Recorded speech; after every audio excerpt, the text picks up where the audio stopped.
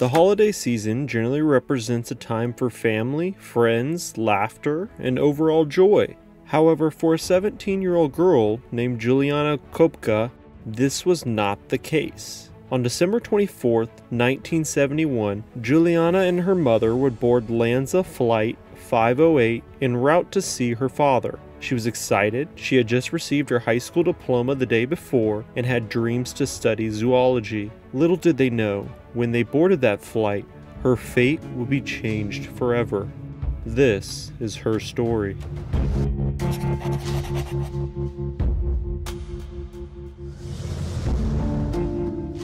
Hello everyone, and welcome to my channel where we cover all tragic and terror stories. So if you enjoy this type of content, don't forget to hit the like and subscribe button, plus ring the notification bell to be notified of all new uploads. And, as always, viewer discretion is advised. Born on October 10, 1954, Juliana would spend most of her earlier years of life dictated by her parents as they were famous zoologists in Peru. This was not a bad thing for her, as she had much of the same interest her parents had. She quickly developed a love for nature and animals by a young age, as she was heavily influenced by her surroundings. In 1968, Hans Wilhelm Koepcke and Maria von Michaelis-Radecka would take their daughter Juliana and move from Lima, the capital of Peru, to an abandoned patch of jungle located in the middle of the Amazon rainforest. Juliana, only being 14 at the time, struggled with leaving her classmates and friends behind, but her parents were famous scientists and zoologists, with a goal of documenting and studying plants and animals. So, the family packed their bags and left. Much to Juliana's surprise, their new home was like an image from a movie. It was gorgeous. The wooden hut where they would sleep was not special, but the hut was located next to a river with a canopy of fruit all around them. When the trees were in bloom, there was nowhere she would rather be. Education was very important in the Koepcke household. Juliana would learn basic survival skills as her parents would instill this knowledge early. She understood that the rainforest was deadly and had to be treated with respect. The more time she spent there, the more time she learned, and by the time that she was 17, she had a basic understanding of how to survive on her own with nothing but her bare hands. However, being in the jungle did not exclude her from her schoolwork either. She would receive classwork by mail and be homeschooled by her parents. But after 2 years, educational authorities would demand to Juliana's parents that she continue her schooling back in Lima. Because of this, Juliana and her mother would fly back and forth between Lima and Pucallpa, living on and off their small hut. Only an hour-long flight on average, a trip they had made multiple times before. Juliana and her mother stayed in Lima so close to the holidays so that she could receive her high school diploma. She graduated on December 23rd and was excited to continue the next stages of her life with her parents. Hans, Juliana's father, had warned them not to book a flight with a shady airline company named Líneas Aéreas, but her mother had no other option if they wanted to fly to see Hans the next day. So she booked the flight, disregarding that any negative thing could happen. I mean, come on, what could really go wrong? LANSA Flight 508 would only have a flight scheduled time for an hour. This was a plane that was not large, but also not small. It could fit up to 86 passengers. When Juliana and her mother boarded, they quickly stowed away their bags and found empty seats near the back of the plane. Juliana would sit in a seat labeled 19F. Now, it's unclear her exact position, but I believe it was a window seat. The plane ride started off smoothly. You could see the canopy of trees littering the ground below them. Juliana thought they looked just like broccoli from above. The sky got darker with each passing minute, a worrying sign to the passengers, but they continued forward as the captain had deadlines to meet and places to be. Juliana could hear loud thunder close as she sat anxiously counting the minutes by. The plane had started to experience turbulence. A quick jolt here, another one there. Her heart skipping a beat with each drop. Black clouds obscured their view as flashes of lightning provided the only reprieve from the dark, illuminating the sky for a brief second, then darkness again.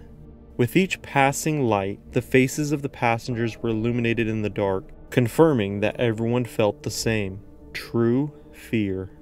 The plane had flown straight into the middle of a thunderstorm. Understand, in 1971, technology was not as advanced as it is today.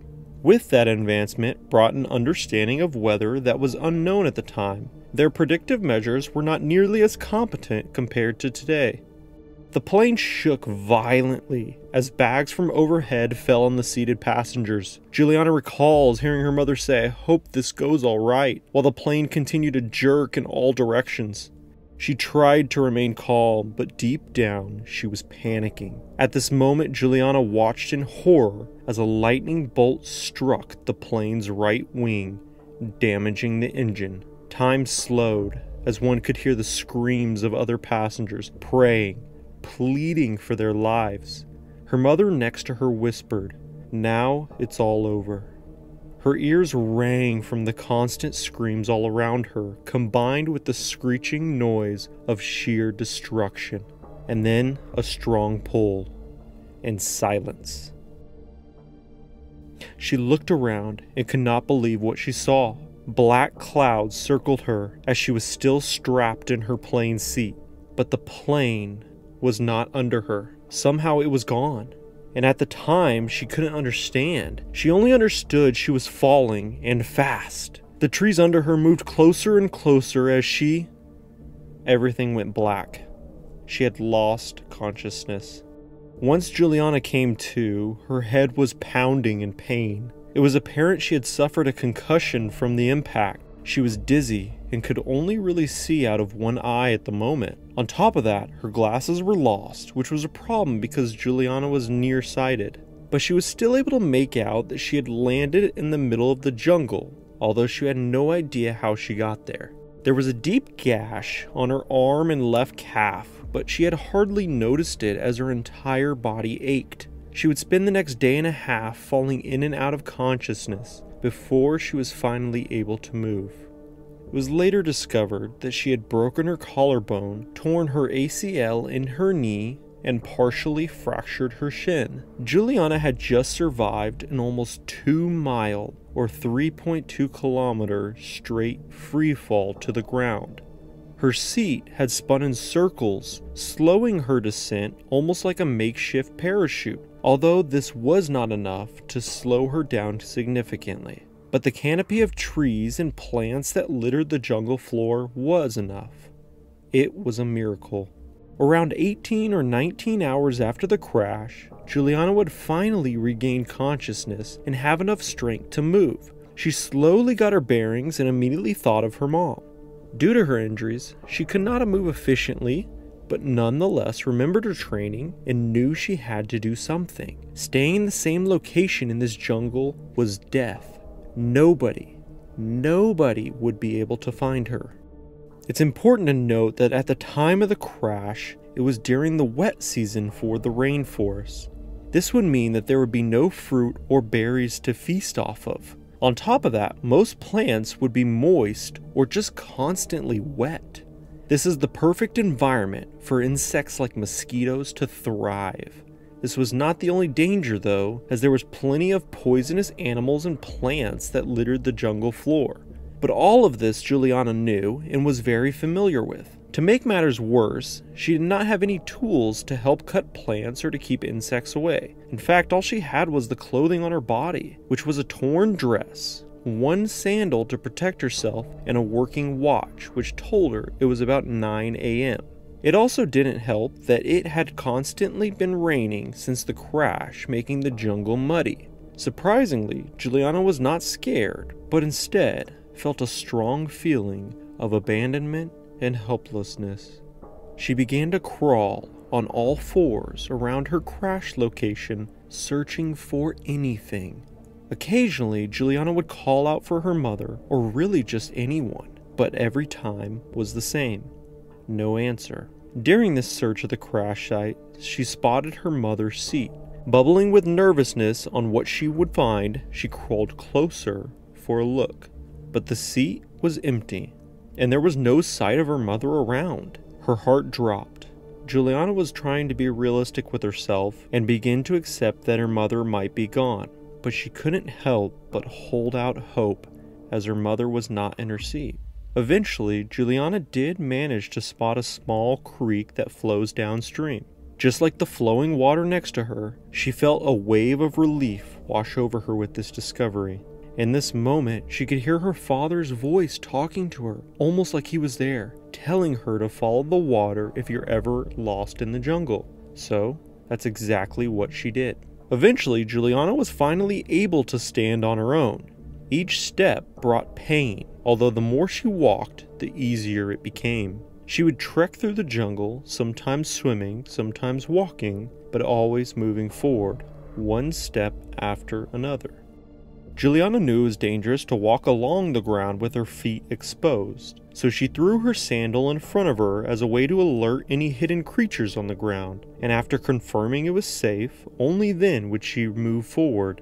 A meticulous task, but one that would protect her. Each day as she went along, the little creek of water being followed gradually increased in size. Finally, on the 4th day of Juliana's trek, she spotted a row of chairs. She felt a burning desire to investigate as these chairs were familiar. They were from the plane. Juliana moved closer and closer, only to realize that the chairs were actually flipped upside down, and to her horror, there were 3 bodies still attached, but had landed head first.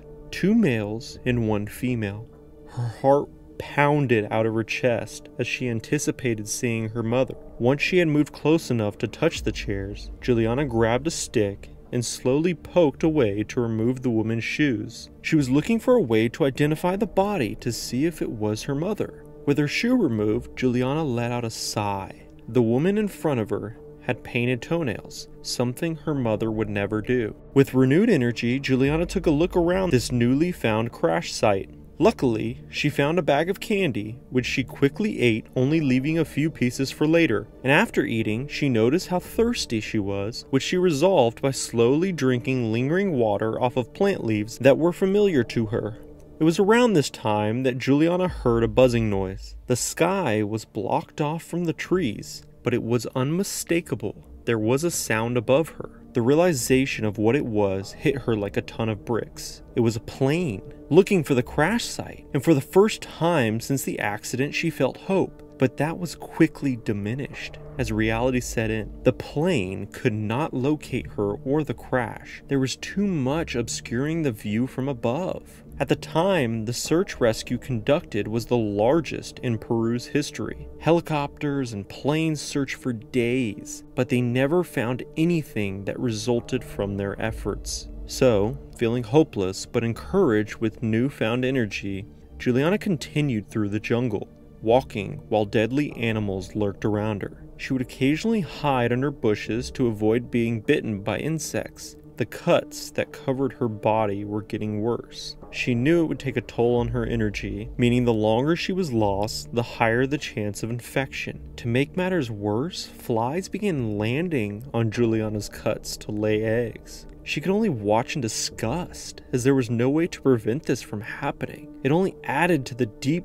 down fuel of emotion to survive. So on she went, continuing to follow the water. After 6 days of living in this horror, Juliana heard a familiar sound which brought on a feeling of hope. It was a bird's call she was very familiar with, and it came from a species called a hoatzin. This bird only nested near open bodies of water. The same birds lived near her old isolated home, which brought back a flood of happy memories from Juliana. She was overwhelmed with joy for a brief moment, all of her concerns falling away. After 9 total days since the crash, she could clearly see the water she had been following was now a small river, and it wasn't slowing down, only continuing to grow. She felt anticipation, as she knew she was nearing an opening in the jungle.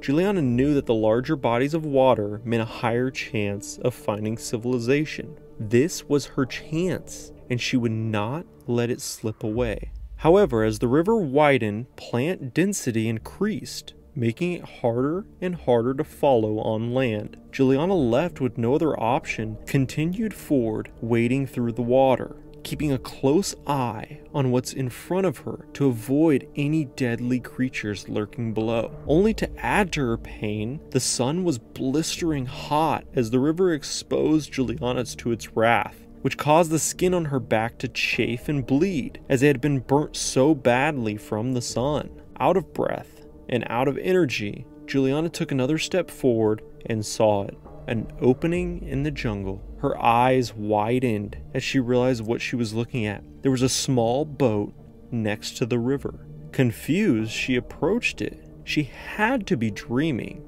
There was no way that this was real. But as she got closer and closer, the boat was still there. She couldn't believe it. It really was there.